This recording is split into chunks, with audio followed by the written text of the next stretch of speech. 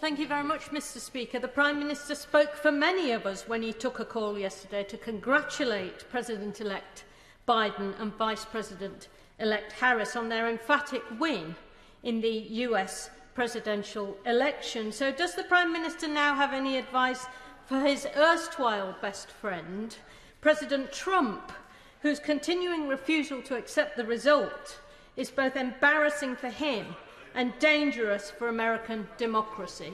Prime Minister. Well, Mr. Speaker, I had and have a good relationship with the previous president. I do not resile from that. It is the duty of all British Prime Ministers to have a good relationship with the White House. But I'm delighted to find the many areas in which the incoming Biden-Harris administration is able to make common cause with us. In particular, it was extremely exciting to talk to President-elect Biden about what he wants to do with the COP26 summit next year, Mr. Speaker, in which, as you know, the UK is leading the world in driving down carbon emissions and tackling climate change. Chris Clarkson.